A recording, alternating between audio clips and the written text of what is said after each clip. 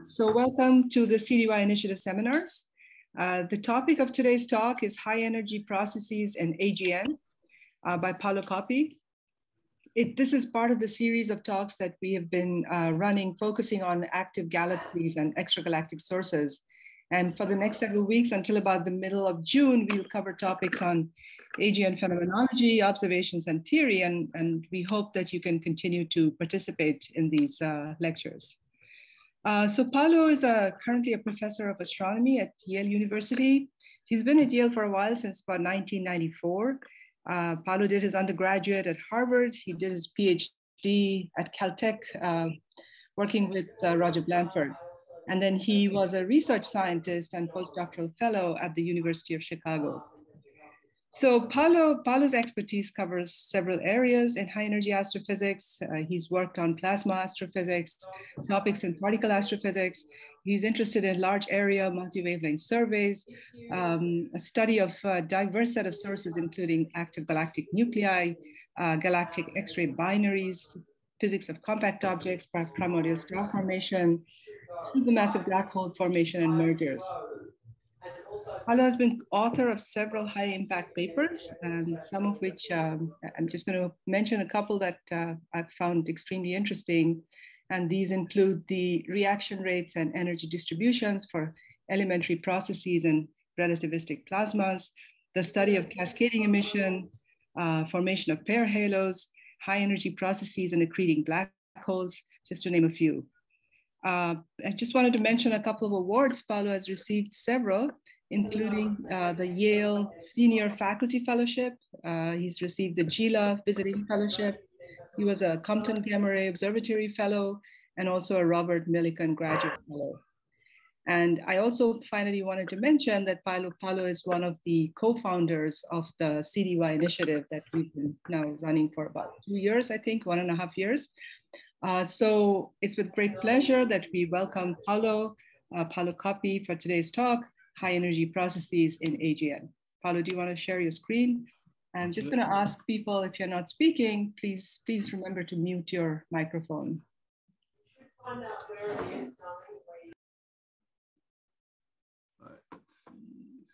see what happens here. Okay, does it look okay, Rashmi? Yeah, it looks great. Thank you. Okay, and you can hear me? Okay. Yeah. All right, great. So I guess today I'm going to continue what Luigi Costamonte started last time, walking you through what happens at AGN. The talk is mostly going to be more phenomenological than going into theory and equations, partly because the acceleration mechanisms at work have already been talked about a bit in much more detail by other people earlier in the year. Also, I'm going to note up front that there are lots of experts on various things I'm going to fly through, so I'm not going to be able to do justice to a lot of it. Apologies in advance, and if you have questions, that's something that we could bring up in the discussion session afterwards. So, and part of the talk is also ideas to cover lots of different things and in the hope of inspiring people, and maybe we can spin off a mini workshop or something in the future to go address some of these things in more detail. The first slide I wanted to start with on purpose has almost no AGN on it. And the reason for that is that I think there's a lot to learn from other objects that accelerate high energy particles, in particular supernova remnants, that they're somewhat different regimes. But if I hadn't told you what this was and you just saw two humps, if you looked at the talk from Luigi Costamonte, you might have been mistaken this for a blazar, right? With this is a synchrotron component and this is the inverse Compton component. Okay, so similar things may be at work or may not, but that's part of the reason why we have this interdisciplinary kind of institute, to see what we can learn from different things.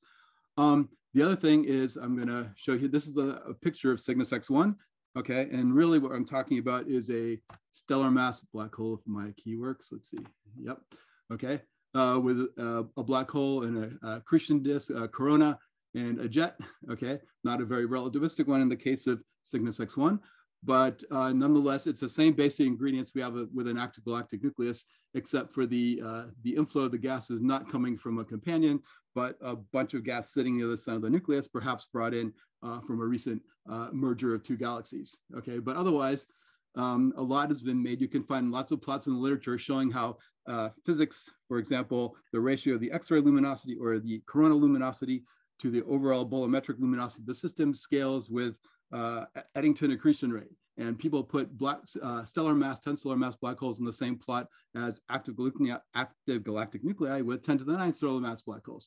So GR in principle is sort of scale free, or okay, as long as you have GM over R the same and you measure everything in short radii, in principle, things kind of look the same.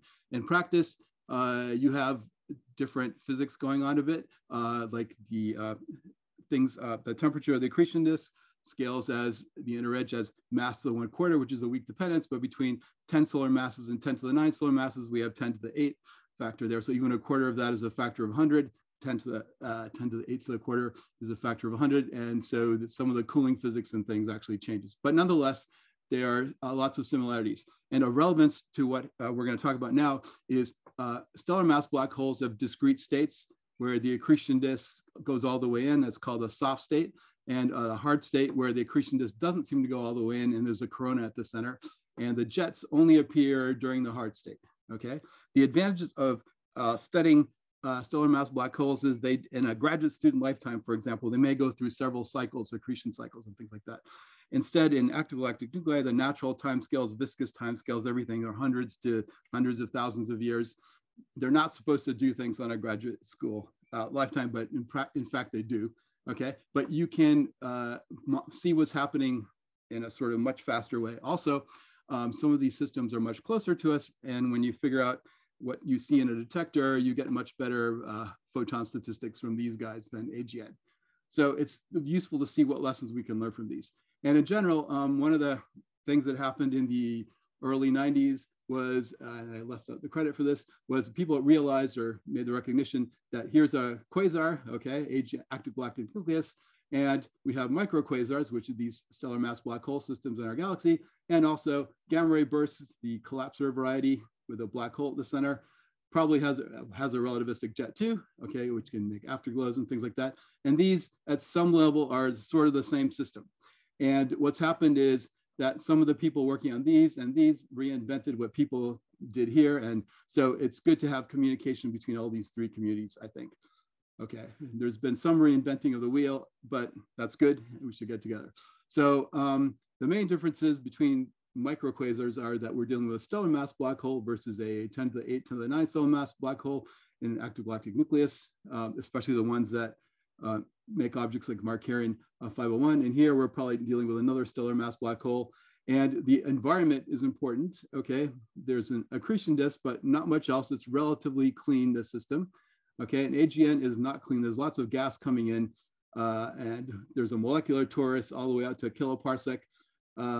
So there's lots of stuff, and the radiation field is very, very strong inside here. There's something called the broadline region where the ionizing radiation from the accretion disk in the ultraviolet, it gets absorbed by gas and re-radiated, and it's moving fast at 10th of the speed of light sometimes, and maybe, sorry, 100th of the speed of light. And so you get Doppler broad emission lines, okay? And in this case, your black hole is sitting in the center of a star that's dying. So it's pretty different, but nonetheless, there's physics. So that's important, okay? So the first thing I'm going to talk about is actually not what you expected, okay? And I'm going to focus on X-ray binary for a second. And well, what I wanted to point out is, first, I'm going to talk about what kind of energy coverage you need to constrain what's going on, but also point out that where could gamma rays come from an active galactic nucleus? Where people first thought they came from was actually from the accretion disk itself and the environment around it. And there's evidence for that, okay? Just to show you why it's important to have multi-wavelength broadband observations, just even for studying the emission from accretion disk or the corona, the near environment, near the black hole, say out to 100 short shield radii. This is the early days, okay? Observations, for example, using a Chandra X-ray satellite or something of Cygnus X1, stellar mass black hole, and there was the so-called high soft state. The luminosity is high and the spectrum is very soft. All the power is sitting at keV. Okay, in this case, the spectrum is hard. The peak is somewhere over here, and it's low, the luminosity. So this is a soft high state and the low hard state. And everybody knows that the luminosity is lower, okay? And the only escape route from that statement that I just made is, well, we don't actually know where the peak is, but everybody knows that, you know, Chandra is the be-all of all satellites, so clearly the peak is right here. So we don't have to worry about bolometric corrections. So what actually happened is this: where's the peak? Oh my God, it came all the way out to like 200 kV. So, and when you actually compute the bolometric luminosity of the low hard state and the soft hard state, they only differ by less than a factor of 2.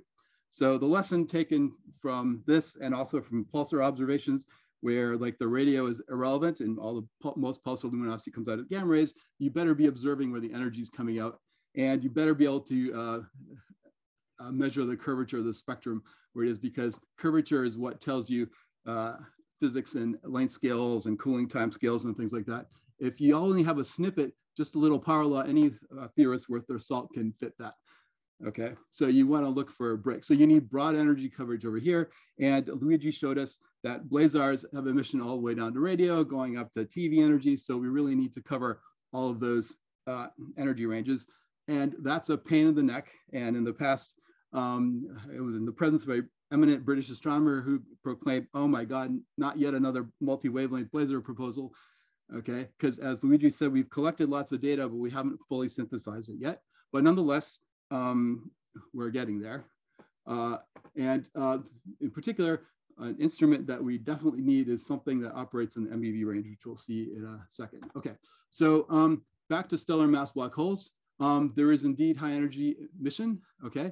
And this is same spectrum showing, this is data points from COMTEL, okay?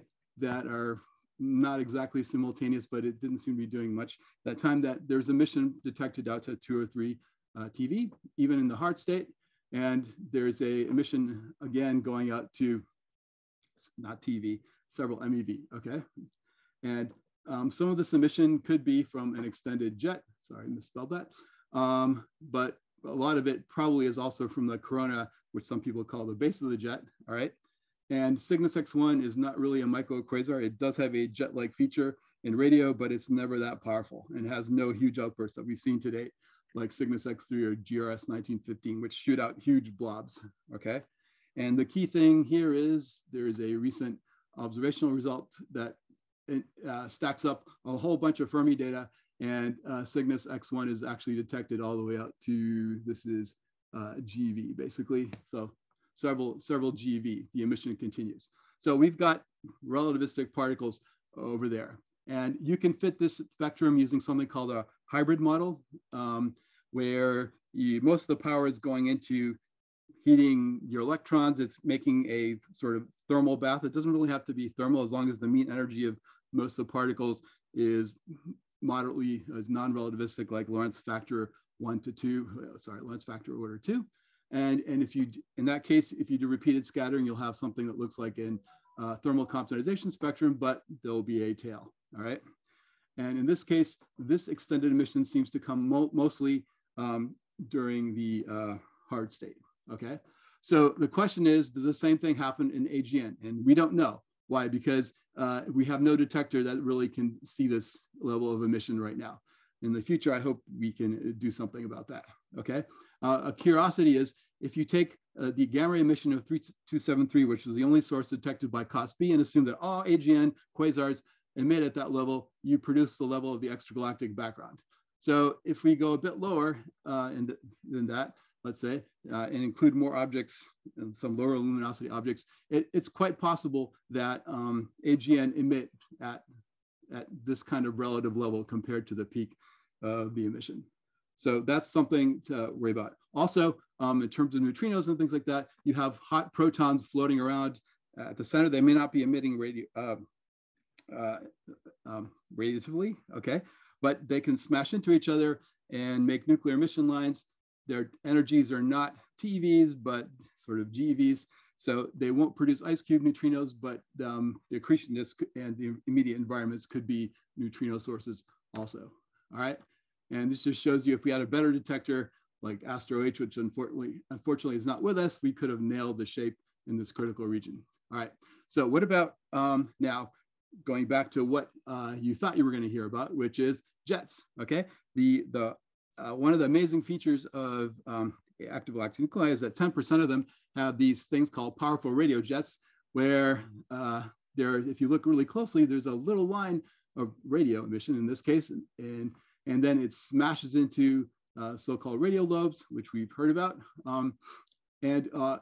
Something that's relevant and here, which was known since the early 50s, observations by Burbage and others, is you can add up the radio emission. You can see that it's polarized. It's probably synchrotron emission. You can make the so-called equipartition argument and add together the total amount of energy in the magnetic field plus the kinetic energy of the particles, gamma MC squared, that are doing the radiation. And that's a minimum, okay? B squared over 8 pi plus the kinetic energy. And that energy turned out to be like 10 to the 60 plus 63 ergs, a huge amount of energy.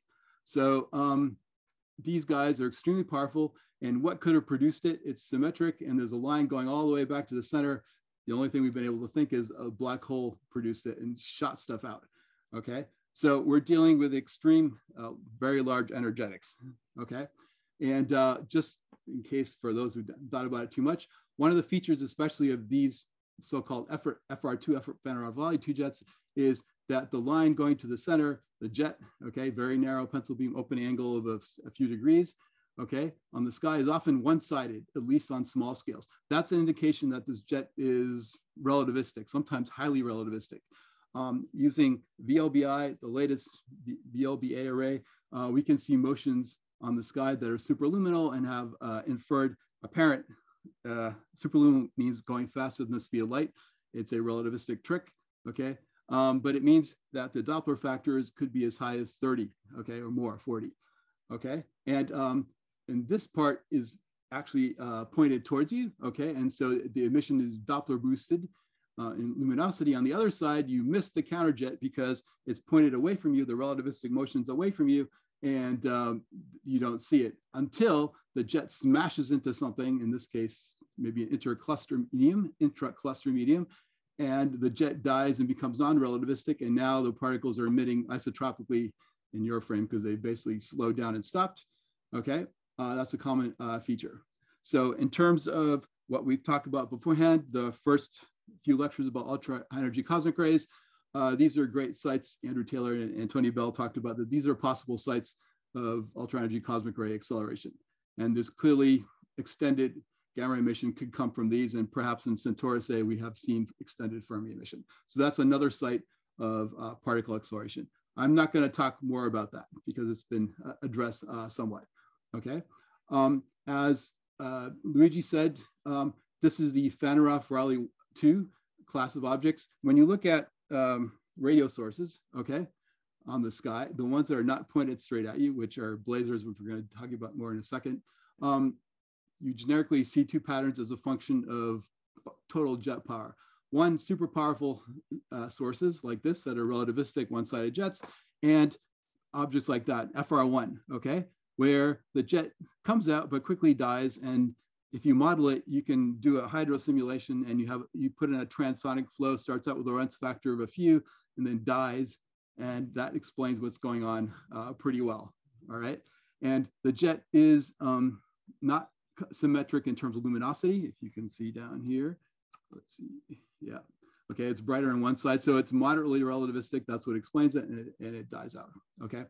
So the HBL, high-peaked blazars that Luigi talked about, tend to live in these systems over here, which are much lower power than these typically and do not have strong radiation environments in the center. And a possible example of these that sits maybe somewhere in between these is our own nearest neighbor giant black hole AGN, M87, the one that's studied by the Event Horizon Telescope, okay?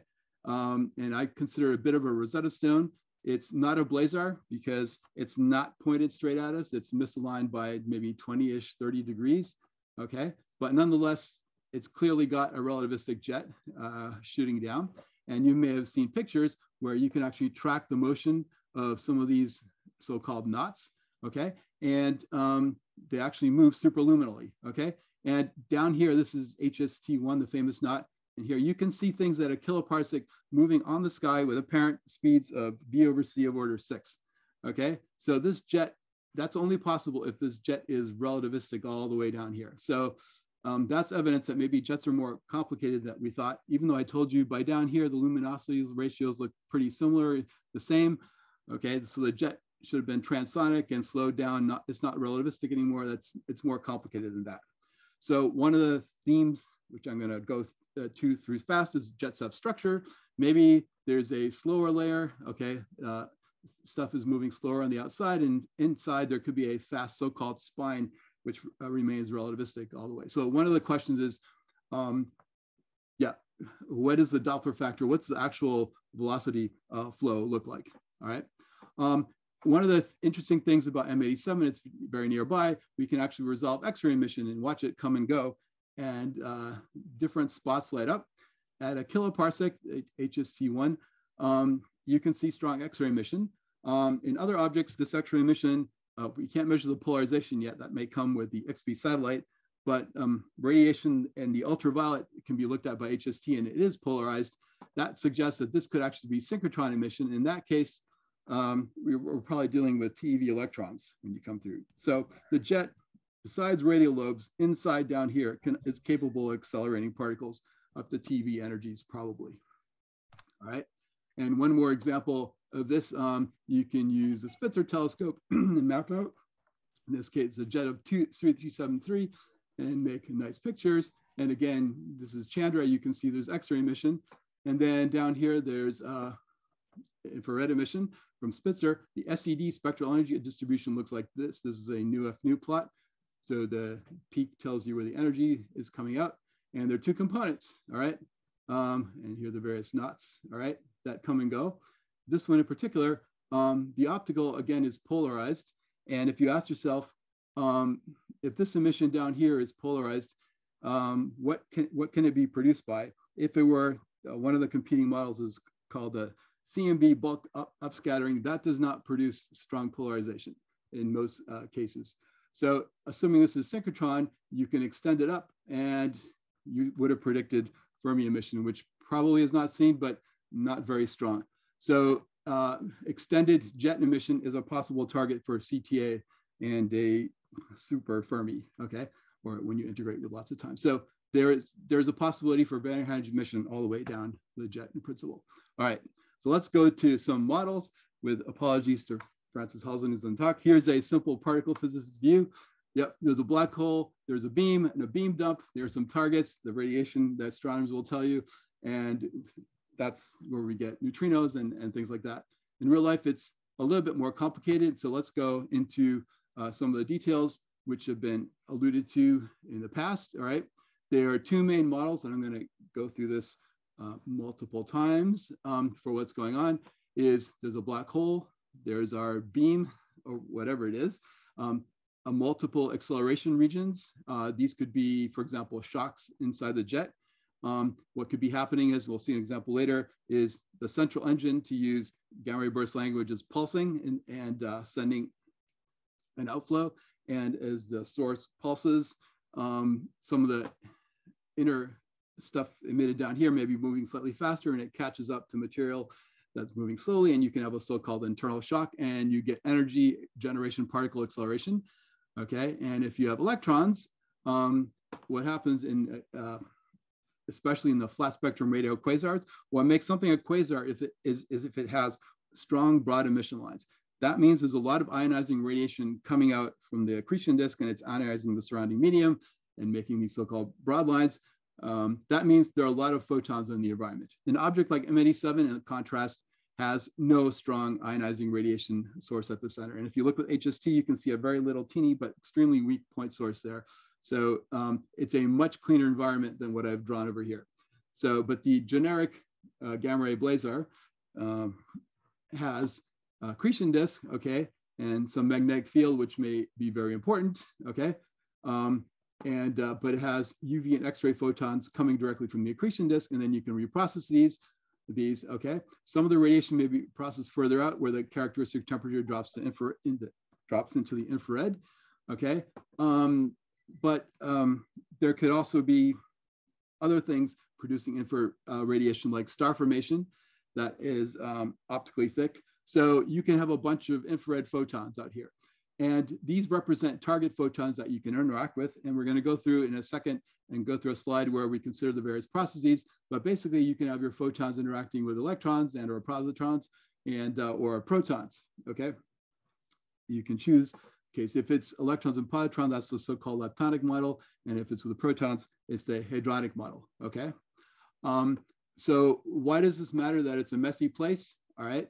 A few little considerations is that these target photons are great, but imagine a gamma ray propagating through an environment filled with photons. And we're going to derive something called a compactness parameter in a second, which is basically measures the optical depth due to photon-photon pair production. And you'll discover that the broadline region is supposed to be quite very optically thick to gamma rays above 20 GeV. And as mentioned by Luigi, and one of the mysteries is why don't we see cutoffs at 20 GeV? Okay, if you're in infrared, then the cutoff, the pair production absorption cutoff comes out at around a few TeV. Okay, and another thing that happens is that's important, the intensity of the radiation field. There's a zone of avoidance. Let's say that your jet is made of pairs, which some people like to do, and pairs propagate through here. The fact that this region is compact, all right, means that photon energy density is large enough that typically it's enough to decelerate the electrons and positrons, okay? So if your jet were made of pure electrons and positrons with Lorentz factor more than a few, it would hit a brick wall of photons basically and lose all the radiation, all the energy. So this jet would be dead, all right? But we know from the radial lobes and other sort of calorimetric ways of measuring what's going on that the jet has a huge amount of power at the end. So maybe a lot of power has gone into radiation, gamma rays, but of order unity has to have remained in the jet itself.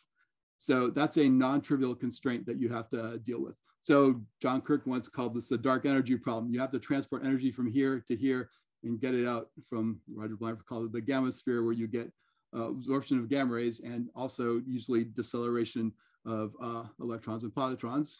So one way to do that is to have your jet be mostly Poynting flux magnetic field at this point, dragging a few baryons along, and then we dissipate much later. And once we're in a safe region, and that life can be important, life can be safe in that case, and you can get your emission. All right.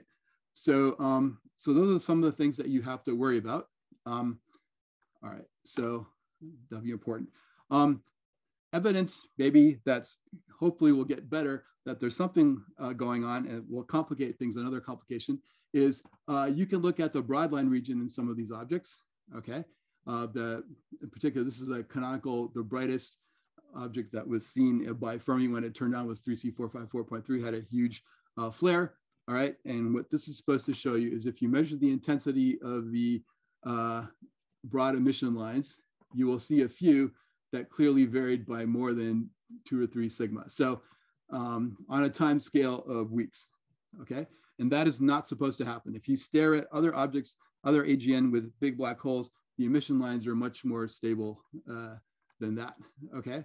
Especially for more massive black holes. Okay, and then Alan Marsher went and looked at which one is CTA 102 and took spectra. And what you see is the spectrum changes radically, okay? There are all sorts of emission lines and things like that that are absent when the object is in a lower state. I apologize for this. I haven't found the right paper where it's published, but it's probably pretty certain that something's going on. So what is going on, okay? I'll show later, there's something called a Compton mirror. The jet is an incredibly powerful source of photons. It's very beamed, but what if some of its radiation is intercepted by the junk around here, all right?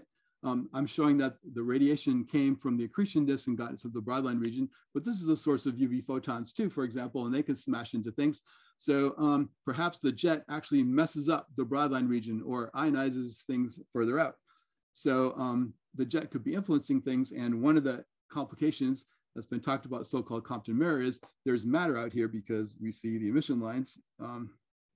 Okay, so you can send UV photons from the jet, hit something, and then re-radiate, and they can go back and hit the jet again. So there could be some complicated feedback loop here. Okay, so I call that the disk jet connection. Okay, because does that exist or not? Okay, and why is that? Another model for explaining what I've seen with the emission lines is not that the jet illuminated its surrounding region, but simply that there was an accretion disk flare. Okay, there's an accretion event. The accretion disk got more powerful, and if you look at X-ray binaries, oftentimes after an accretion disk flare, you rip out and send out a blob. Okay, so the central engine shoots something out at the same time that it increases in overall brightness and does the radiation. It sends out ionizing radiation. And what's not apparent from here is which came first, the ionizing radiation or the jet flare, because there was, see these lines here are high. This is the gamma ray flux. And so there was a burst of gamma rays, but because of time sample, we don't know if the ionization lines increased before or after the gamma ray flare. So that's why we need better studies. So did the jet cause everything, or did the base of the jet, the central engine, cause stuff that perturbed the jet? We don't quite know, all right? And a general question that needs to be addressed that's not satisfactorily addressed yet is when we're talking about what's going on, is the central engine responsible for the variability or the jet itself? And I just want to remind people, let's see if this works, okay, that jets, when you use computer simulations or observe them in real life, seem to have a helical structure. That means the angle of blobs, perturbations moving down the jet change their angle relative to your line of sight. That changes the Doppler boost factor. So this alone could be responsible for variability that you see, okay? And in principle, there have been reports of quasi-periodic behavior. This might be what's going on. Either the jet is helical or you have instabilities in the jet, Kelvin-Helmholtz, which make the jet have characteristic variations in structure and fluid flow directions that could lead to quasi-periodic changes in intensity observed on Earth. In this case, the central engine is pretty much doing its same thing, just shooting out a constant flow. It's the structure of the jet that's responsible for the variability. That's all the central engine does, perhaps, is dictate where the blobs or disturbances exist, and then they're just like beads on a wire moving down. So that could be what's going on, all right? So this is what Luigi spent most of his talk on, all right? So I won't repeat that, okay? Just two bumps. This is thought to be synchrotron emission. This is thought to be inverse Compton emission in this case mostly, but it's slightly controversial. One comment I'd like to make is when you have good data, and you'll see more examples of this, does a blazar sequence actually exist? Yes, probably, but it's much weaker than it used to be. It is true probably that the lower luminosity objects are the ones that have the highest energy emission, okay? But you can watch, and this is just, if you, this was an example of a campaign to see how sources evolve with time. You can see sources changing sort of their peak emission, okay? And we'll see later that some of the GV sources can become MEV peak sources, okay? And the peaks can move around over here. So the correlation is not exact. And maybe the explanation for that is that there are different regions of the jet that are responsible for the gamma ray emission. And we know in the radio, where we have spatial resolution, that the jet is definitely inhomogeneous. And oops, there are blobs that light up, and different blobs dominate the total observed emission at different times. So it's a quite complicated structure, okay? And there's no reason why the same should not be true in gamma rays. And maybe they sample different radiation, different ambient radiation environments. And so the peaks can come out in different places. The acceleration and cooling times may vary. And so it's not obvious to me, at least, that the source should sit tightly in one position, and it doesn't in individual source, okay? So, and here's just one more example of this, okay? So this is plotting the spectral index, okay? And at GeV energies using Fermi, okay? And if a source has a spectral index harder than 2 in this direction, that means Fermi observed a spectrum like that. That means the peak is way up at hundreds of GVs or TVs. And these are the HBLs, and indeed, and this is their power in gamma rays. And what you see is indeed the HBLs seem to have a hard spectral index. So that fits the Fossati sequence. But you also see that there's quite a huge scatter, okay? And some HBLs can become soft and have a spectral index in Fermi that's steeper than 2, which means it's like that, which means the peak is outside the Fermi range, but on the MEV end. So you can have some HBLs that, at least for a while, become become MEV blazars and violate the blazar sequence. So there's a lot more scattered than there used to be. You do see a trend overall. So it's true that there is some kind of statistical sequence. The plots I showed beforehand did not have on the axis the total apparent gamma ray luminosity. And just so you know, the values are between 10 to the 48, 10 to the 49. These are extremely bright. This is like 1,000 times the Eddington luminosity of the source, which is one of the arguments why we think that this radiation must be relativistic, because we don't know where we got this huge level of power from. In terms of jets and structure, one more comment. When people fit these blobs and derive bolometric luminosities from the sources, they assume that the Doppler factor for the emission region is pretty much the same. That doesn't need to be true at all, and that will increase the amount of variations and complexity of your models, okay? One further comment, why do we need emission? Astrogram was a mission that was supposed to detect down to MeV or tens of MeVs, okay? Where are most of the blazar sources living? They're living in this part of parameter space, okay? And index greater than 2, that means the peak is outside the Fermi range.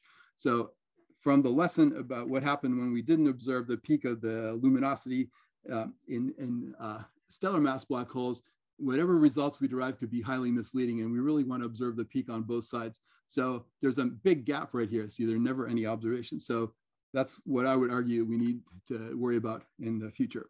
Okay, so I'm going maybe too slowly, but just to remind you again, when you have a generic double peak source, the explanation often involves synchrotron radiation and inverse Compton IC radiation, okay? And why is that? Well, you can take a particle physics book and look at all the cross sections that are there, and you will find that these are the ones with the largest values, in particular Compton's scattering and synchrotron radiation, okay?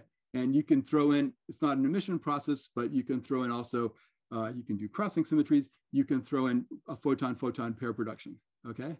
And these processes are also possible, all right?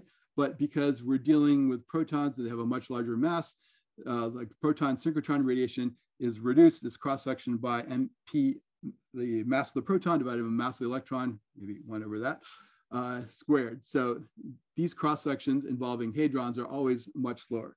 That means they're harder to occur. So if you're looking for the easiest, most efficient things, it's typically these guys, why it shows up. And when you have synchrotron radiation, you have electrons, the relativistic electrons make synchrotron radiation. Even if the source was empty, had no photons initially, you will create photons inside your source. So, and those electrons will inevitably must interact with that radiation. So you will always get a peak on this side. If the only photons that your electrons are scattering with are the synchrotron ones that are self-generated by the same electrons, that's called self-synchrotron emission. And if the photons are coming from outside the jet, somewhere else outside your emission region, then that's external inverse Compton EIC emission. And that's what's over here. And what this is showing you is if you could actually measure the spectra and your source was just one zone, and you can measure the spectrum accurately. What I've done here is I took the synchrotron spectrum between here and here that could be measured by an X-ray satellite like Astro H, and inverted it to get the underlying electron distribution, okay, and then predicted the inverse Compton emission. And what you do is you can see you can do a very good job of predicting what's going on this side. And the reason that's relevant is we're going to hear a talk later about trying to disentangle or understand what the extragalactic infrared background is. And that's relevant because the gamma rays observed from TV blazars will interact with the extragalactic background radiation, okay, and get absorbed. But in order to figure out how much absorption occurred, we need to know something about the underlying model. So we'd like to see what the intrinsic unabsorbed spectrum is. And that's a possible way to do that, if the source were that simple. And we'll see later that it's probably never that simple, but we can always hope. Perhaps during a huge flare or one blob dominates. Okay, so in order to do carry out what I just said, you need multi-wavelength observations, all right? Okay, so now some of the questions that come up that I should be spending maybe more time on, but we've been talked about, where do we get the required GVT electrons? And they could also be electrons and positrons or pions, okay? And people talk about bottom-up scenarios where you have acceleration. You take low energy electrons and you bring them up to high energies. So, and we had talks on Fermi acceleration, all right? And the other way to do it is, for some reason, we accelerated protons somewhere, all right? And then we let them just run down the jet. Eventually, if they hit a wall of photons, okay, somewhere, then they can do photo pair produce, whatever. But the point is that I'm not creating the leptons, which ultimately do the radiation, even in so-called hadronic models. All right, they're not accelerated. They're created at high energies and just simply cool. That's called the top-down model. And neutrinos would be a smoking gun for this kind of hadronic model, because whenever you create pi pluses and pi minuses, they give you neutrinos, okay, and they carry quite a big energy. The advantage of hadronic models is protons are easier to accelerate to very high energies, just like in a proton synchrotron on Earth, because of lower mass and lower interaction cross sections. All right, so that's good. So we can get them high energies. The disadvantage is, again, eventually it looks like that some of these jets are very efficient gamma ray producers. Maybe not all the power of the jet, but significant fraction, 10, 30% could end up in gamma rays. So we have to extract it out. And moreover, the observed gamma ray luminosity, as Luigi mentioned, can vary on timescales as fast as 5 minutes, okay? That's a problem. How do we extract the energy out? These processes are inefficient and slow. That's led theorists to say, that doesn't work, but we don't really know, okay? Generically, if the P gamma photomeson production or photo pair production, but involving a proton instead of an electron, if that's going on, you'll generally get electromagnetic cascades. So the gamma radiation that you produce will interact with something, another photon, before coming out, and it get absorbed and create an electron and a positron, and those will cool further by this, and then you get radiation cascading down. So, and we'll go in a second over there. I'm gonna just quickly go through this. It'll be on the talk. You can look at it later. If you've never seen this before and you're sort of a student, it's good to measure things in terms of dimensionless variables. And there's a thing called a compactness, which is right down here, which is basically the optical depth, in this case, to Thomson scattering, okay? So here's a size of the source. Here's a number density of electrons in the source. You can put in, or photons, okay? You can put whatever you like, and this is a cross section. If we replace this with the number density of target photons, and we replace this with the pair production cross section, gamma gamma goes to electron positron, that has an order of magnitude of 0.2, the Thomson cross section. So forgetting factors of Werder unity, we can just ignore that. And we can run through here, and you'll end up with something called the compactness. And if a source has this number bigger than 1, and if you enter E is the energy of the characteristic target photons divided by MEC squared. If that's bigger than 1, then your source is opaque to photon-photon pair production. Okay, and gamma ray bursts are famous for having values of this compactness parameter of 10 to the 12, all right? But blazars have caught up significantly, and they're also, in principle, extremely opaque, all right? How do you get around this opacity problem?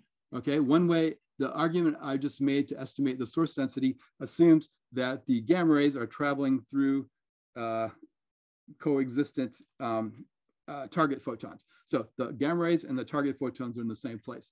If you put them in different places, you have different emission components, this argument falls apart, okay? Another way of avoiding this is to say, aha, look, here's the observed flux, all right? But that's a trick because it's been Doppler boosted.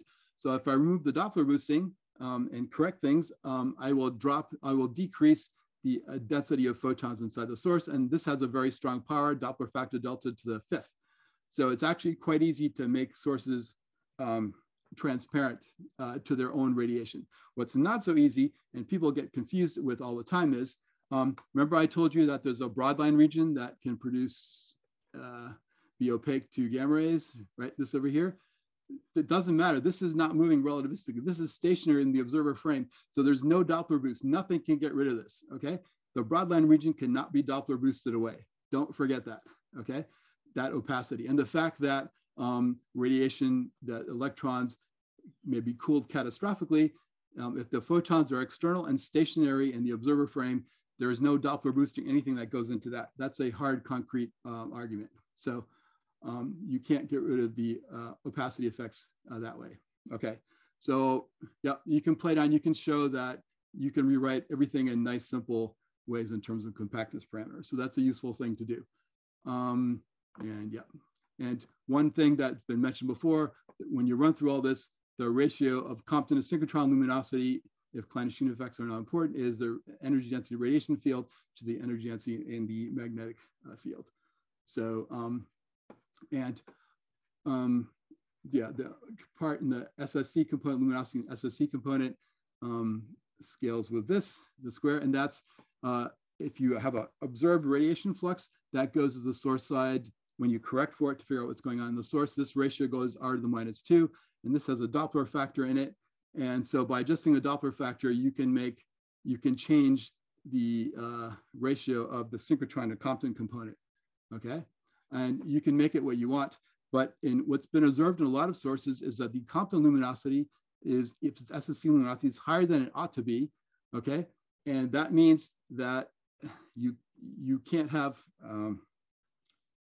it means that basically the source is out of equipartition by a large amount. So that's a problem. Okay, so, right. So we can read through this. What's the acceleration energy spectrum? We don't know. That's what the subjects of the talks earlier have been about. All right. And one thing that, yeah, is the energy cutoff in some objects, which we're getting better observations with now that we have Fermi and ground-based detectors that are overlapping in coverage. We can start worrying about this. What's causing it? We don't know.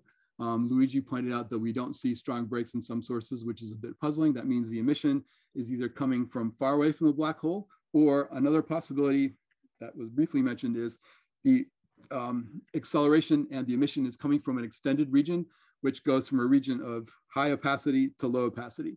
And when you do that, it's, and you look at a source, you don't get an exponential cutoff, you get a power law break. That could explain what's going on. One other problem that was made a big problem in the 90s was, and when we look at these gamma ray spectra, we'll see that there is a, at low energies mean KV to MeV, there's a hard spectrum, often with a slope of e to the minus 1.5. And then at Fermi range, we saw that most blazars have a spectrum steeper than 2. So there's a break. Why is there a break at the energy is, and why do a lot of blazar spectra, especially the FSRQs, have spectral indices in the X-rays, hard X-rays of 1.5? And people used to say the break was caused by the transition from efficient to inefficient cooling, the so-called cooling break, but that's quite sensitive to the parameters of the source, and I don't think it can explain what's going on, okay? And we'll talk more about that later, but that's still a puzzle. What determines the break in gamma ray spectra? And the modelers, the phenomenological modelers, simply put in a parameter in the electron distribution, gamma B, gamma break, which in some cases is the lowest energy of accelerated electrons. And that's totally put in by hand. I think that we saw some clues to this, like in the talk by Martin Lemoine, that there's a bath of quasi-thermal particles with Lorentz factors of a few hundred. That's good enough to explain what's going on possibly, but that's something still to be worried about. In the interest of time, I really should be stopping soon. If you have, when Clandestine effects are involved, this breaks causes the simple formulas you're used to break down, okay? And in particular, when clandestine effects are important, a lot of the power no longer goes to inverse Compton scattering because clandestine effects means the Compton scattering cross-section goes down. The synchrotron cross-section can go down too, but only when you're interacting relativistically with the virtual photon magnetic field, which means you can forget about it. So the synchrotron cooling rate is always proportional to gamma squared, but if your electron has a sufficiently high gamma that interacts in the clandestine limit, its cooling rate will decrease. So more and more power ends up in the synchrotron component. That's what's showing you over here. So you have to be careful about things. When you're dealing with SSC model, okay, and you try and increase the power in the source, I keep injecting more and more electrons, you would think that a so-called Compton catastrophe should occur and you get more and more power in the radiation, but you don't because clandestine effects kick in. So, and you end up with a very hard X-ray spectrum. Okay, and the luminosity in gamma rays increases only very slightly. And this may have been noted in the case of gamma ray bursts, but the AGN people haven't worried about this too much, but it could be important. All right. It's time to enter questions, but I should go through a couple more things. The trouble, just, oops, I wanted to mention about neutrinos, and I'm not going to say anything else about it except for this. There are lots of papers on neutrinos. Neutrinos, again, as I mentioned, come about from proton-photon interactions. You make a pion, delta resonance. All right. The key that's buried in a lot of these things, in my opinion, is issue is you need to have a threshold. You need to have a high enough electron or proton energy to make the pion. All right. And this is what you need to interact with the CMB for an ultra energy cosmic ray. All right. But let's consider what happens for ice cube neutrinos. Ice cube neutrinos are in the energy range sort of 1 TeV to a PeV. All right. And so any proton in principle with more than a TeV energy is good enough to do the job, except that the pion doesn't have an arbitrary range of energies. It typically gets to this so-called the inelasticity. Okay, and you can make something called delta functional approximation. It gets 0.1 to 10%, 20% of the energy of a proton, and the neutrino produced from that has something like a third of the energy. I'm probably messing this up. There's factors of a couple floating around, but that's irrelevant for the point here. Okay, so if ice cube sees neutrinos from 1 TeV to 1 PeV, and maybe it's because the spectrum often drops, number spectrum drops in energy, maybe it's mostly seeing TeV neutrinos. So to make a TeV neutrino, run through this argument, we need a 20 TeV proton, all right? And so that proton is going to have an Lorentz factor of 10 to the 4. I stick it into this formula, and I'm no longer solving for gamma over here. I'm going to solve for E2, the energy of the target photon. That means I need a target photon of 3.5 keV. I need to interact with X-rays, okay? And I need to interact with a lot of them for efficient production energy losses and things like that. But where do you get these? This is not obvious. The accretion disk by itself has a peak luminosity in the optical ultraviolet, right? In the AGN standard model, the X-rays are coming from the corona, which is very close to the black hole. And if you're very close to the black hole, you have a very large pair production optical depth. So that's why possibly when people run these elaborate calculations, you can't explain the Fermi spectrum with the particles that are doing the neutrino production. And that's fine if we have multiple components in different regions doing things, that's good. But the connection between gamma rays and neutrinos isn't obvious, okay? You have to be careful about it, okay? And I don't see a way around this. So if you have high energy particles, yeah, you will make high energy neutrinos, and maybe most neutrinos that ice cube sees are PeV neutrinos. Then you can get away with optical UV photons, which are much more plentiful, and that's fine. But then we're in a different regime. Okay, so that's what we need to worry about for ice cube neutrinos. Some other twists on models that have been seen, talked about, is that jets could be stratified. Okay, people like to take blobs moving down a jet with a fixed Lorentz factor, but maybe the jet is different fluid flows moving with different Doppler speeds, okay? And people talk about stratified or structured jets, all right? And what that means is if there's fluid going down here, they're gonna have different beaming patterns. In particular, radiation from here, if it's moving more slowly, could leak into the center of the jet. And buzzwords that you may have heard is a sheath spine jet geometry. So you have a fast moving component surrounded by a slower moving component. And oftentimes when you look at FR1s in particular, you see limb brightening. The edges of the jet are much brighter than the center sometimes. So that's over here. When you talk about where could acceleration be occurring, there are several papers saying that the acceleration could be occurring in the sheath, which is a boundary layer basically. Here's matter not in the jet, and here's relativistically moving matter in the jet. Uh-oh, oh dear. Let's hope this stops. That's the problem with being home. Okay, so that's a site of particle acceleration. So, and what could happen is you get photons from the sheath impacting here, and that could cause inverse Compton emission and cooling. So he called it a ring of fire, all right?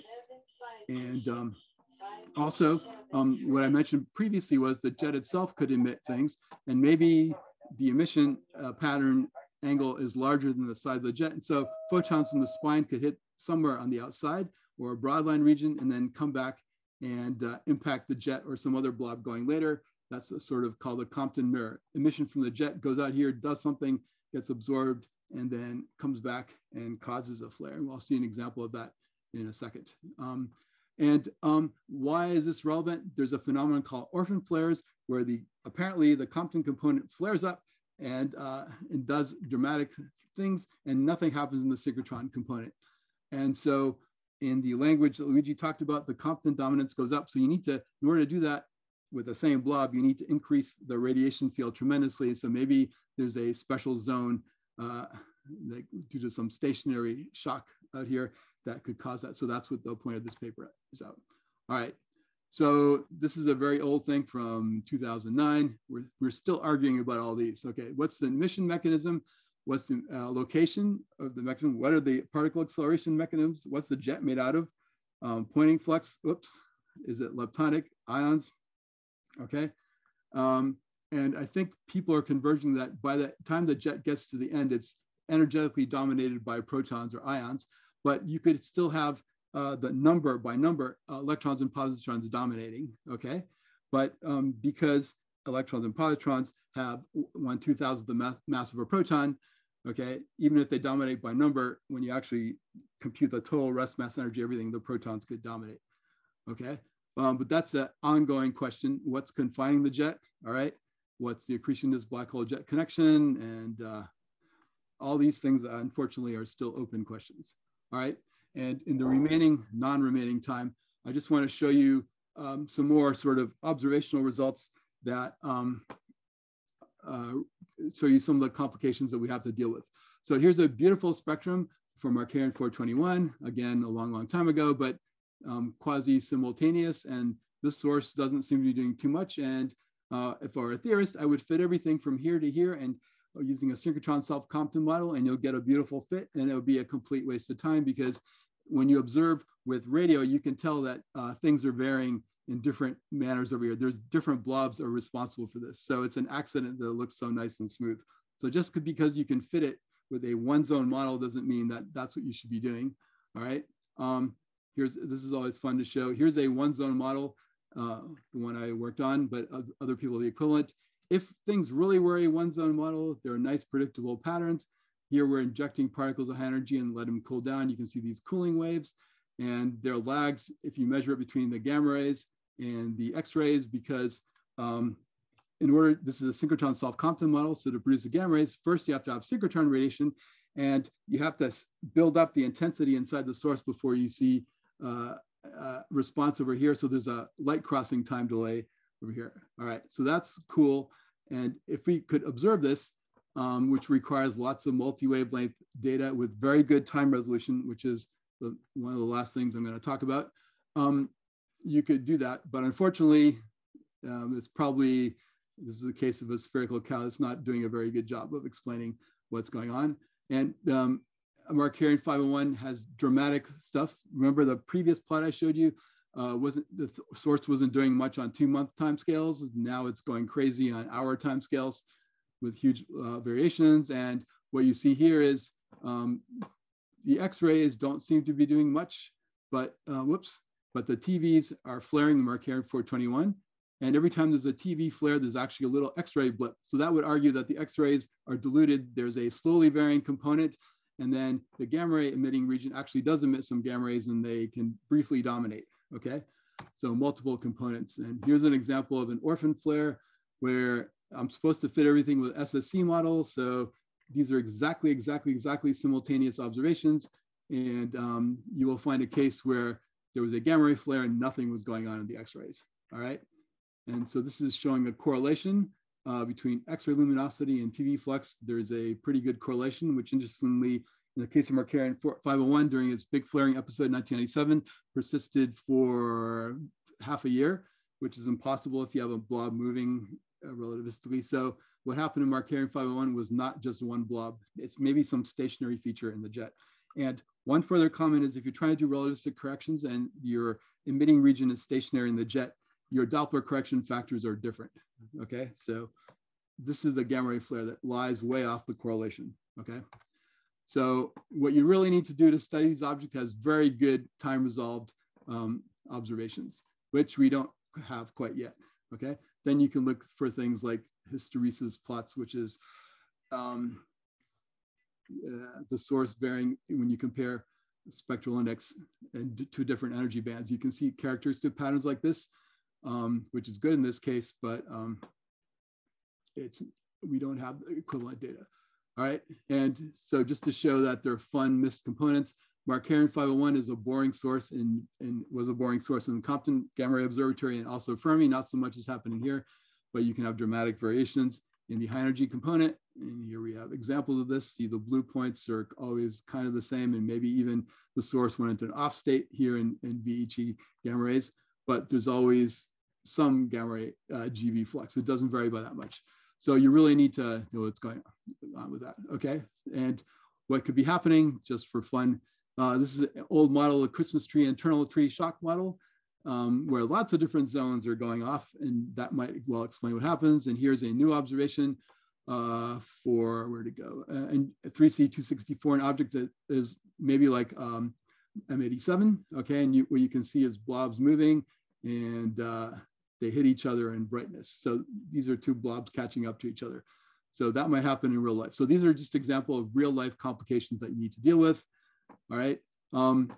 This is a huge flare in 3C454.3, but in this state over here, the source showed absolutely zero gamma ray variability. Okay. And interestingly, if you look in the optical and near infrared, there's a massive flare, okay, not seen in gamma rays. So this is an orphan flare in the synchrotron component, supposedly, that's not reflected in gamma rays. And curiously, you have a huge gamma ray outburst not so long later. So maybe this is an example of a Compton mirror or something smashing, setting off a UV flare that comes back and hits the jet somewhere else. And that's what's going on there. But that's an example of the complications we're talking about. And the only thing you need to see over here is this is 3C454 as a function of different times. And here's an observation, this one and this one, all right? It's well known that 454.3 has very strong Compton dominance. So in this flare episode, it was sort of apparent luminosity is 10 to 49 per second. In the gamma ray component, and here it's 10 to 48. So Compton dominance of gamma ray luminosity to synchrotron luminosity 10 to 100 in some cases. Okay, in this case, whoops, the synchrotron looks like it's higher than the inverse Compton component, which is not supposed to happen. So, all right, and at various times also, here's a spectrum. Where's the peak for this famous GV peak source? It's actually at MEV energies. So this source switched to be an MEV blazar, and also the Compton dominance went away apparently. So how we explain that, we don't know. And there are other cool things. You can plot the correlation between gamma ray flux and optical flux. And I'm on a paper that says that there's a great linear correlation, but in these individual flares, it's not. That's linear correlation. This is a quadratic correlation that you expect from a synchrotron self-Compton model. This is a cubic correlation, and the source does everything it wants. The only thing that's different is when the source is a different flare, it seems to persist in a state. So when it's in a certain state, it does lie on a certain correlation, all right? But it switches between different states. So a takeaway is that these objects are not stationary. They're not sitting on the graduate student lifetime. They're not sitting in the same state. And you need to take that into account when you derive average properties. So yeah, there's lots of data. So this is 2155. It seems to lie on the cubic branch, okay? Fine. So, so there are lots of things going on. And the point is, okay, I'm gonna stop, I promise, that there's very fast variability in a lot of Fermi sources. And this has not been resolved, and it's on timescales faster than a day, which is not what people typically study, all right? And if you look at this plot over here, the black dots are gamma ray flux points on 6-hour timescales. They're going up and down by factors of 2. This is the optical, and it seems to be decaying smoothly with no intranight variability at all, okay? And a similar example of this is the optical in a different flare, 454.3, and the optical is varying. Maybe there's a bit of action over here, but not very much. It's very slow, all right? And as I go over here, this is now resolved on 3-hour timescales. There's all sorts of variability in the gamma rays that's not seen in the optical. Yet, okay, if I were to average everything, there's a great correlation between gamma rays and optical on sort of day to week timescales, but not on sub-day timescales. So how the source manages to do that is not obvious and something we need to think about. But before we do that, we have to get good time resolved spectra. So this is just showing you again that a lot of flares that we think we resolved, when you actually break them down, and Ari Brill, who's on the talk, has been doing this, these flares actually have subflares inside them. And if I don't understand the subflares, I have to be very careful how I interpret things based on that. Okay, so the only takeaway point from this part of the talk is that we really have to don't use daily bins, okay? And rapid variability is a problem, not just for TV blazers, but for GV blazers.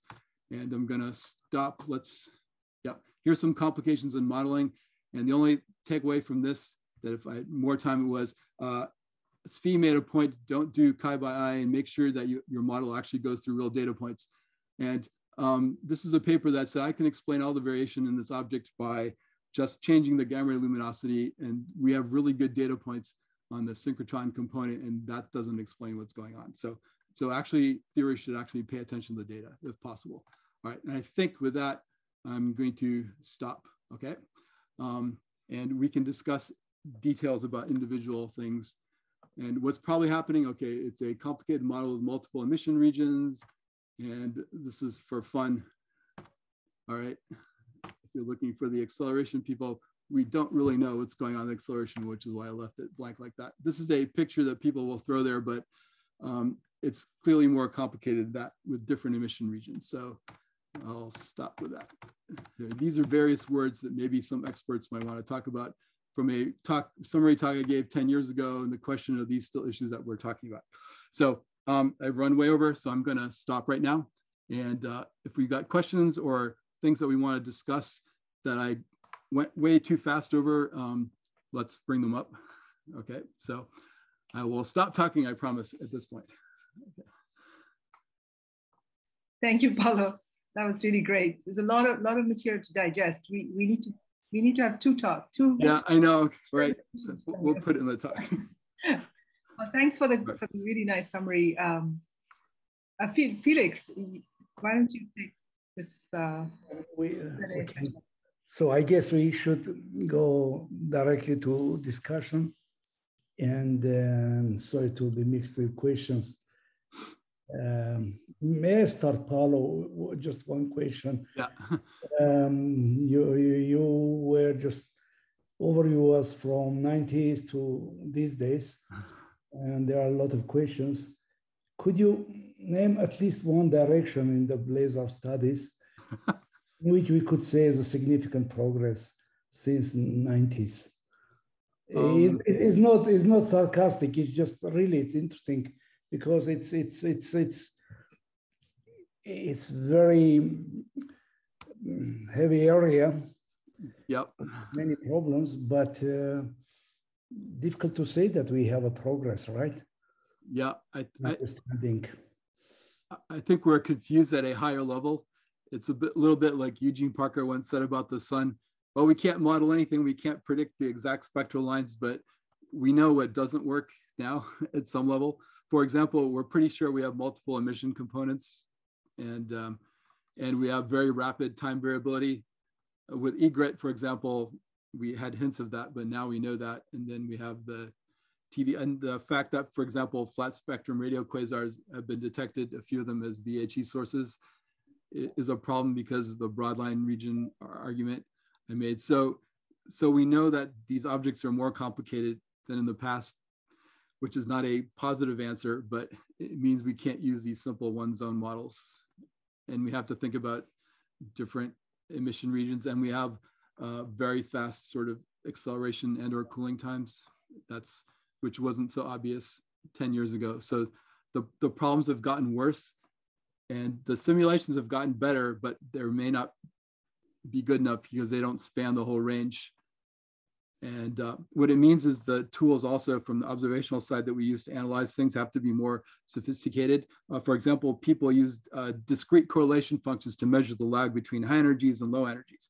But underlying the assumption of a discrete correlation function is that you have a statistical stationary process. So all your data, the same thing is going on all the time. But if your object goes through different states, the whole source can change its character completely. And we need to take that into account. None of this is positive, okay? But we're getting better. That's what Rashmi asked me once. Okay, I've got all this gamma ray data. What do I do with it? And I think that if we put it together more carefully, we'll get something out of it. The fact that there are states, like people are now, Tevecchio and some other people are talking about, there's some governing large envelope, and then there's some stochastic model in between. The central engine maybe controls what's happening overall in the jet, and then you can have fast variations inside that. In order to do anything with that, we need to acquire lots of statistics. And the number of bright AGN that you can measure fully resolve the time variability is of order 10 in Fermi. That's not a very large sample. And maybe there are 30 flares that you can study all together. So that's not so great. And you need multi-wave observations. So our data has gotten much better, but it's not good enough yet, I guess. Yeah, what do you think? Yeah. But nevertheless, what could be the reason for the slow progress? Slow progress. So if to be really a bit, maybe nasty is the question. Yep. We don't see anywhere real progress, right? So even in theory, not theory, even modeling, I think, what has been done, like by Sikora, Ghisellini, or others, is Mastikiadis, so could name some more names, yourself, but now even modeling is not much progressed. That is also them. Yep, and part of that is we need to understand the sort of source parameters, and if you have multiple emission regions in a jet, you have to fit them in different ways, and we don't have good constraints to nail down the parameters. Where I do think there has been progress is actually sort of some of these talks, the acceleration simulations have gotten a lot better than before. They have much higher resolution. Okay, you can only measure a few skin depths with PIC simulations, but it's getting better. I think we're in a better place than we used to be. Also, in the 90s, we were just starting out to be able to do GRMHD simulations. Those are in much better shape than before.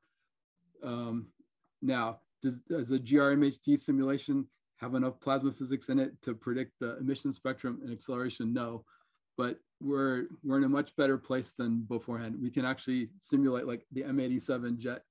We can go out in larger scales. So, but here, maybe someone else in the audience has an opinion. That's. I'm going to discuss some of these issues next time. Okay, great. Yeah, so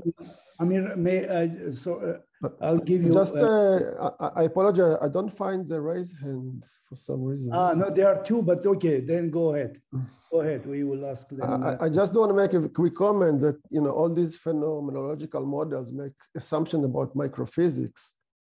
Just as an example, there is a recent paper or papers by Sobachi and colleagues that point out that if you assume that dissipation occurs through relativistic turbulence, then you expect the pitch angle distribution to be non-isotropic. For example, that can suppress a synchrotron emission, and you get Compton dominance, and you can do all kinds of things. So I think this might be one of the problems, is that we are using very naive or very basic emission models based on some assumptions that are not necessarily correct. And I think, as Paolo pointed out, that with what people call modern approach, trying to study this using PIC simulation and other things, we might have better information in the near future. The main problem is that these systems are a multi-scale system. There is an enormous scale separation, and that's the great challenge here. Anyway, I'll stop here. Okay, next time you will maybe address this in detail. So let's I'm not going to offer any firm solution, but I'm going to show some progress and discuss the challenges in sort of detailed modeling of this beyond the phenomenological approach. That will be my attempt. Okay, thanks. So we go to, there are two questions. So Helen, please. Yes, thank you very much. Yeah, for me, if I can answer to the question by Felix, there was a very big progress on the understanding of the inner boundary condition of the AGNs and blazar physics, because now we know that black holes do exist and that they are at the heart of all the questions, in fact. So and one can see now beautiful MHD or general relativistic peak simulation of black hole magnetosphere. And of course, there is still a very long path to link that to the jet physics and so on, but there is really a very big qualitative step which has been achieved, I would say, during the last decade. So anyway, that's my feeling, but okay, I don't know. There is still a very long way to link all what happened in the black hole magnetosphere with the blazar physics in the nuclear jet and so on. I had a question to Paolo concerning what you said for top-down scenario. Because you say, okay, we just need to create hadrons or protons as the desired energy then. But you need first to have already highly energetic massive particles to achieve that. So in fact, at the end, it is again a bottom-up process, no? To have these highly energetic massive particles. Yep. Or do you have another way? Right, that's correct. So the only difference could be that it's easier to accelerate protons. So you worry about that and don't worry about accelerating the electrons. And then if you can transfer them to a region where they can lose their energy. So there's still an acceleration problem, but maybe if you split it into a dissipation region or cooling region and an acceleration region, you can do an easier job of accelerating. Okay. Thank you very much. Okay. Okay, so next question, Evgeny Derishev. Zhenya. Yes, Felix. If I'm not if I'm not too modest, I would like first answer to your comment. You said that nothing was in the field during many past years, but answer is there is a bare bounds model which is in fact consistent and answers at least the qualitative questions. So maybe it's something that can be considered. Anyway, two questions to Paolo. Thank you, by the way, for very good talk. One question is, you somewhere in the middle, you compared the power of the jet to the power in the lobes. Yeah. And you said that the jet has to be not too efficient because there is a lot of power in the lobes. Yeah. But on the other hand, the lobes are, you know, that they represent average over many millions of years, while the jet is just the current state of the blazar. So how can we be sure that the efficiency is indeed not so high?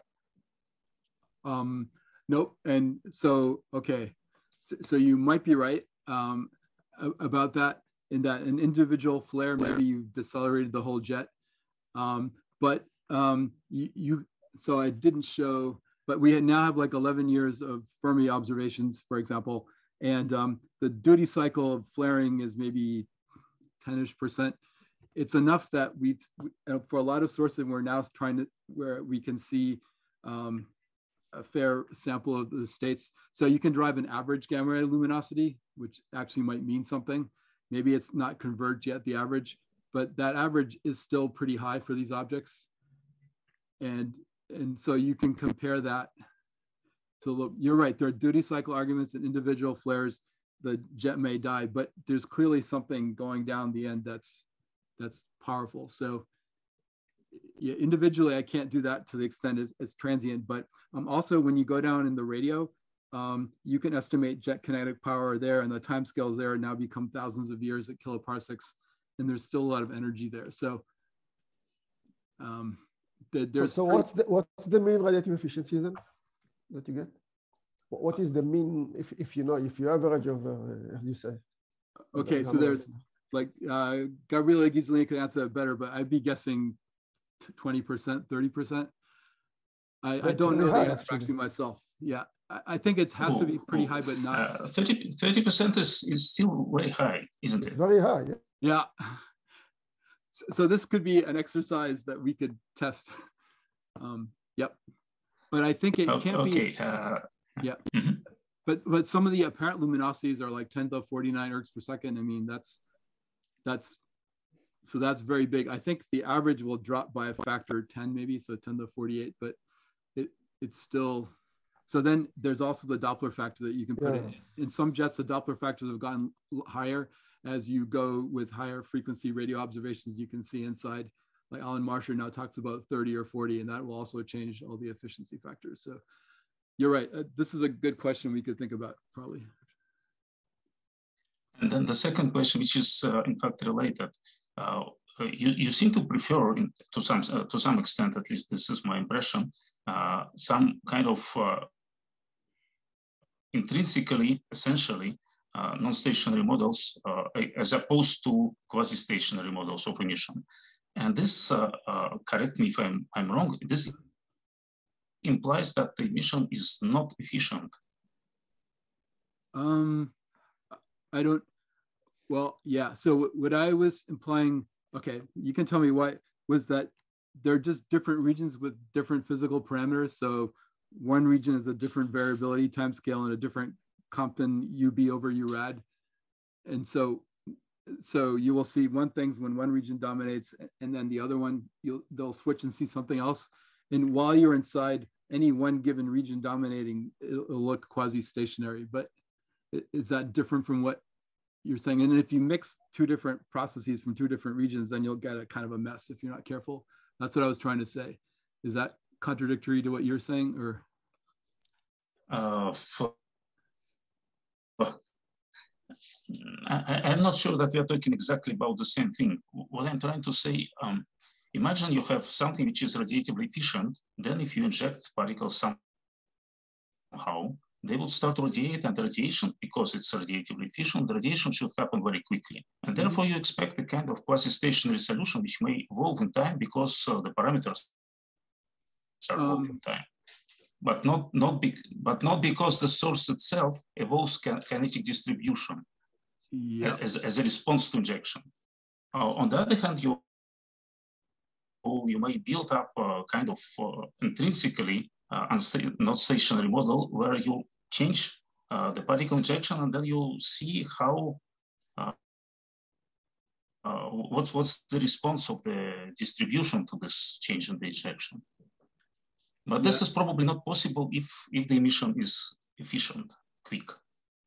Yeah, so Alan Marsher has like a little kind of Christmas tree model or something. Yeah, you're right. So you're right in that you have many small emission regions, and so there are the jet models, mini jet models, where the way you get around that, which is slightly artificial, is you have a very high temporary Doppler factor, like you have some reconnection going on in some bulk flow, and temporarily you have particles going much faster, and then they go away. But you're right, that's an efficiency problem, which is also for gamma ray bursts. If there's too much power in any one event, that's not obvious how you do that. But I think if I have fast cooling times, if I have different regions with fast cooling times with different parameters and I light them up randomly, which is what some people do with turbulent models, then I can arrange flickering, okay? But what is not so easy to arrange is to have very high amplitude flickering or non-stationarity. Maybe that's the right parameter to use, whether the model is linear or non-linear. People talk about, like, what's the probability that I get a factor 10 flare? And if I have lots of different regions, which I appear to need because I see things going up and down, then they tend to average out. And then, yeah, I see. I can mention our paper with Frank Krieger and Eva Leffer about multi-blob model when you have average all they emit, but if someone gets very small angles, so Doppler factor increases even slightly, but then you have dramatic enhancement of flux. So you think this is a flare. And then on average, there are many blobs which all contribute. And time to time, one becomes leading one just because of the Doppler small angle. Even less complicated, even no any reconnection, just for some reason, angles become smaller and then immediately get this effect. So, okay. I have a quick question, maybe in the last 1 minute. So it's like, you had a slide, Paolo, it's called trouble with AGN jets and neutrinos, I think. Yeah. So maybe I made a mistake there, but yeah. Let's see. I mean, I was just wondering, I guess what is the, okay, we don't have much data yet. No. What can you say about neutrinos and in AGN jets? Yeah, I think that was this one. Yeah, I mean, I guess what Felix said is we only have one neutrino firmly, or that could come from there. I mean, to be slightly fair to IceCube, I guess they claimed they detected 27 neutrinos at an earlier time. Maybe there was a flare, but we don't have that large a sample. So I mean, the question is, what should we be looking for? I mean, I guess bigger detectors, better detectors, and all that, I guess. But what can we do now with what we have is the question. I mean, there's some evidence of neutrinos and blazar flares and X-rays. Yep. Yeah, so the question might be, again, these multiple emission components. So maybe like looking for an X-ray flare might be better or something like that. But what I said was true, is the gamma rays maybe that come along with the process may be highly masked and not so obvious. So that makes the problem hard again, because we don't know what to mix and match anymore.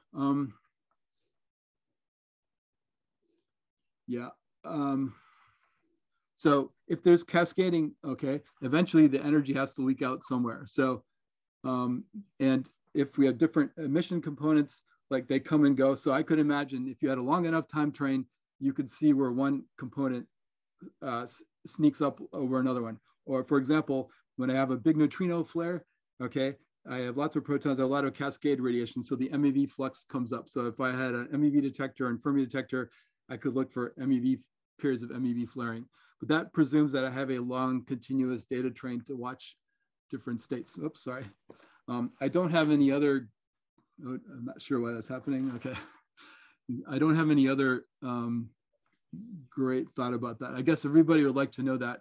The obvious thing is to look for coincident flaring, but what my point is, there are reasons why it may not work that way, or the neutrinos will be, the gamma rays that are produced, the electromagnetic signature may be confused and hidden in that case, which is another negative kind of comment. But does anybody out there have thoughts about that?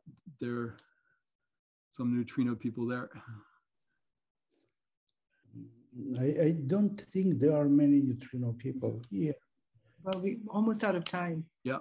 But probably we should get have one talk on that, because it's a really interesting issue. I mean, a bit, in my view, is very unusual in the community when we have one event or two, and then you know that you look at the sky, you already could find a blazar AGN, and you know that it's very, very difficult to get detectable neutrinos.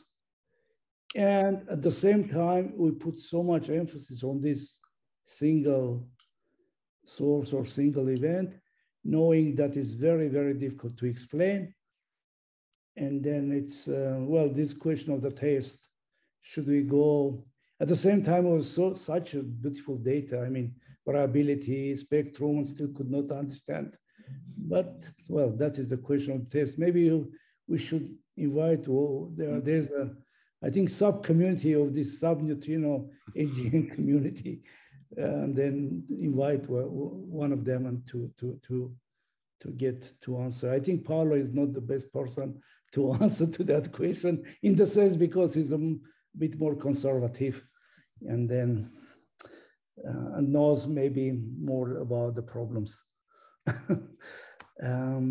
Paolo, may I still, is very, we don't have much time, but I have still one question. I think Luigi tried to address this last time. It's the peak, synchrotron peak. You know, we call even extreme synchrotron AGN. I think it comes from Bellini.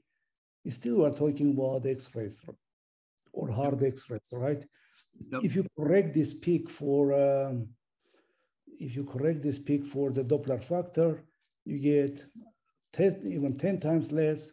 And at the same time, we know the measure of the efficiency of acceleration, electrons measure, I mean, individual electrons, is about 100 MeV in the rest frame.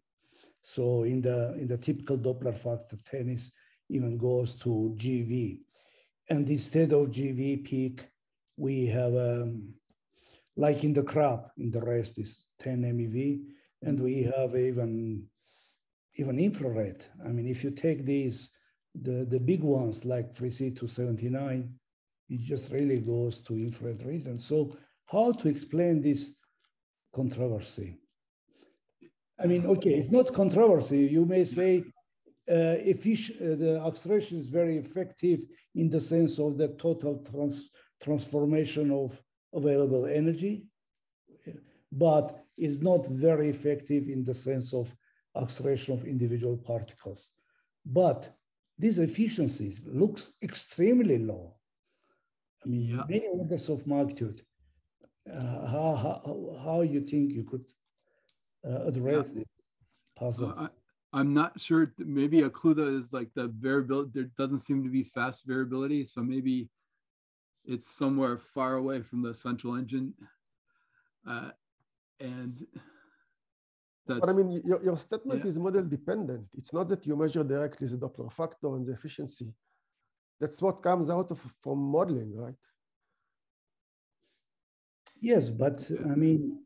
So that's what my point earlier. I mean, you are using some, you know, you are doing some assumption about the microphysics and about, you know, which. I mean, but let's don't go to the details. Nevertheless, if you have very no, but that is not details. It's orders of magnitude. I mean, you accelerate effectively particle, electron, and you get the peak of synchrotron, the energy, which is many orders of magnitude below the one you'd expect for extreme accelerator. So certainly there could be solutions, but that is interesting point, which is no one, only a few people, I mean, take it seriously. One thing is just modeling. You assume Paolo exponential cutoff, you assume the cutoff, you assume magnetic field, and there you feed data. So that is a bit, but if you ask question, why is peak so low? You see, for example, in AGN, in GRBs, we are talking that this could go to GV energy, so it is extreme accelerator to kind of, so but here is we have a just it's I'd agree with you just to go details, but if we deal with the orders of magnitude, should be a straightforward answer. Yeah, but what if it's what like Martin Lemon said, you make a power law acceleration and the cutoff might be very high energy, but most of the particles are in the injection region, whatever, they're moderately relativistic. So you tend to heat the plasma and then you have a non-thermal tail. But if the heating's strong enough, that gets you to a mean energy like 100 MeV, and then and you don't have low energy particles because they get heated up, and then you throw them somewhere that might do it. And so it's actually a very non-extreme accelerator, but it's maybe what you get from these simulations that people are doing, like the simulations. It is extremely in opposite side. I mean, extremely inefficient. Yeah. Or it's a mostly thermal sort of exchange accelerator with a few outlier events, perhaps. So it's a Fermi process that doesn't actually accelerate you very far. It moves all the particles like a bit for this hybrid Comptonization model. And then there's a tail that goes to high energy, which may be what the Cherenkov guys measure, but Fermi's measuring this lower quasi-thermal bath. And so, yeah, it's not an extreme accelerator at all. Yeah. All we are missing the real peak, synchrotron peak. Yeah. Somewhere in the GV part. Right. Yep. And it would be buried under, right. Yeah. So how it does that? Yeah, it doesn't look that way because it looks like you see two components in the synchrotron one cutting off. So, yep. There could be extreme events. That's what's so bad about it. There could be multiple regions. Most of the time, it's not an extreme accelerator. Maybe there are a few ones that are, or some of the orphan flares could be extreme acceleration events also. I don't, yeah. And so that's where maybe some progress in particle acceleration could help. I think that the average Fermi blazar is not exciting at all. You just need particles with a Lorentz factor of 300. That's it. So to explain everything. So that's boring compared to what you do. Yeah, that was that. Okay, so Reshmi, we should conclude, right? Yes, I sent a note on the chat. Thanks for everyone for staying. And this was great, Paolo. Thank you very much. Yeah, thanks for coming. Have you back another time. And please, in 2 weeks, please join us for the next talk by Amir Levinson on AGN jets and magnetosphere. So thank you, everyone, and see you in 2 weeks.